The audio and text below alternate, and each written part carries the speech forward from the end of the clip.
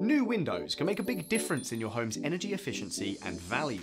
However, when looking for new windows, it can be difficult to know where to start. That's why we've created a 7-step guide to simplify the process and make it as straightforward as possible. We've even included a step to help you get new windows at the best price. Keep watching to find out more. Step 1. Inspect your existing windows. There are many reasons why you may wish to replace your current windows, and there are some more obvious than others. Maybe they are poorly insulated and let the cold in, or have thin glass that doesn't protect you from the outside noise. There could be mold on the frames. They could be damaged. Or maybe you think that the windows you currently have are just ugly. Whatever your reasons for wanting to change them, inspecting your windows will help you to decide how many need changing and what you want to replace them with. Step 2. Choose your new window style. Something that many people don't even consider when getting new windows is that they don't necessarily have to match the style of their existing windows.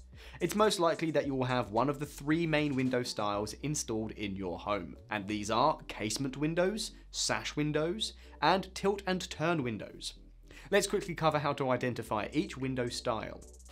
Casement windows are attached to the window frame by side hinges, with the whole window being capable of swinging open. They almost always open outwards, and often include a handle with a locking mechanism. Sash windows are sliding windows that open vertically, with the bottom half of the window sliding up and down. They are often found in older properties. That leaves us with tilt and turn windows that can actually open in 2 different ways. First of all, they can be made to tilt inwards, with the base of the window acting as a hinge, which is ideal for letting a bit of air into your home. Secondly, they can be opened fully using their side hinges like a casement window. However, tilt and turn windows open inwards rather than outwards. Okay, so now you can identify which window style you have, you can decide on whether you want to keep the same style or change it. Do bear in mind, however, that if you decide to get new windows that significantly change the outward appearance of your home, it may be harder to get building regulation approval for the work to be done. And if you live in a listed building, you may need to get planning permission in order to replace your windows.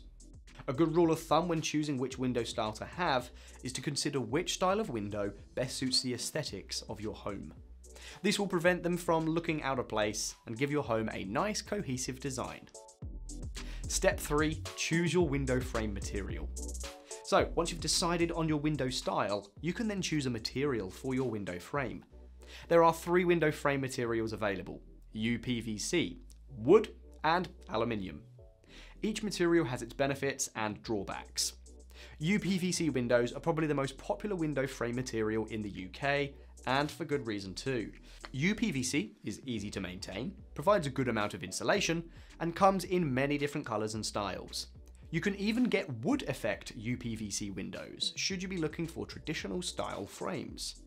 UPVC is reasonably inexpensive too, with a 900mm by 1200mm window costing between £750 and £850. However, UPVC windows are only available in a limited amount of colours. They cannot be painted a specific colour of your choice. They can also lack a bit of character and look out of place in traditional homes. If you're looking for a material that's suited to traditional homes, you can't go wrong with wood or timber window frames. These can commonly be found in older properties and have the benefit of being very customizable. Wooden window frames offer very good thermal insulation too. However, they have shorter lifespans than UPVC and aluminium frames, as they are prone to weather damage and rotting.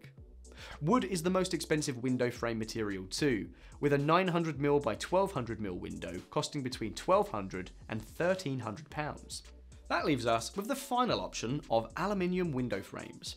These are highly customizable as they can be painted. They are highly durable window frames too. The main drawback of aluminium frames is that they are not particularly effective at insulating your home. This can lead to your energy bills being higher than if you went with wood or UPVC frames. Aluminium frames are a relatively cheap option though, with a 900mm by 1200mm window costing between £650 and £750. Whichever frame material you go with, the next thing you need to do is to look at the window panes themselves. Step 4. Choose a glass type. This is a relatively simple step as the two main glass options are double and triple glazing.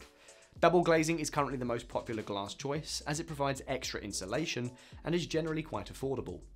Triple glazing offers more effective insulation than double glazing, which means your windows will keep even more heat in your home in colder weather. However, triple glazing costs twice as much as double glazing on average, so this decision will most likely be driven by your budget. Step 5. Get your window measurements ready. In order to get window quotes from window fitters, you need to provide two pieces of information: how many windows you want to replace and what their dimensions are. You can get the first piece of information by simply counting the number of windows in your home that need replacing. Easy. To get accurate measurements for each window, you should do the following. Record all measurements in centimeters and millimeters. Take the measurements from the outside where possible. Measure each window's height and width in 3 separate places. Take the smallest measurement for each window and deduct 1 centimeter from it. This way, you make sure the windows will not be too large and any extra gaps can be filled in by the window fitters. And finally, triple check your measurements before providing them to an installer. Getting the measurements as accurate as possible will ensure that you get a quote as accurate as possible. Step 6. Get the best deal by comparing quotes. Once all of your measurements have been recorded, you should then get quotes from at least 3 installers in your area. This allows you to compare their services and prices and pick the best deal that is the best suited to you. However, if you do this alone, it can be a long drawn out process that eats up hours of your time and can be quite stressful. So that's where we come in. At GreenMatch, we have access to a wide network of window companies all across the UK. This allows us to help you find window installers near you with ease.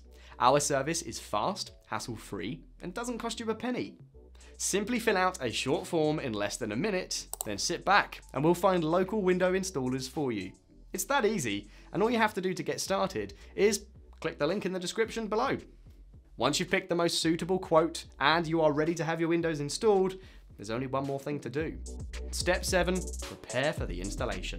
This step is pretty simple. You just need to agree an installation date with your installer. Make sure there is nothing blocking the windows that you want to have replaced. Then sit back and wait for your new windows to be installed.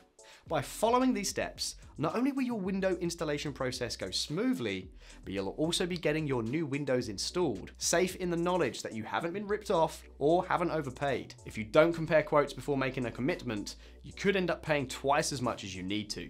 So definitely do not skip step 6. Remember, there's a link in the description to our free quote comparison service. It only takes a minute and it could cut your installation costs in half. Okay, that's currently all the advice that we have to offer you on windows. But windows are not the only way to make your home more energy efficient. If you'd like to know how to save hundreds of pounds on your heating per year, then make sure to watch this video next. And finally, if you found this video helpful, please give it a like, subscribe for more guides like this. Thanks, I'll see you in the next one.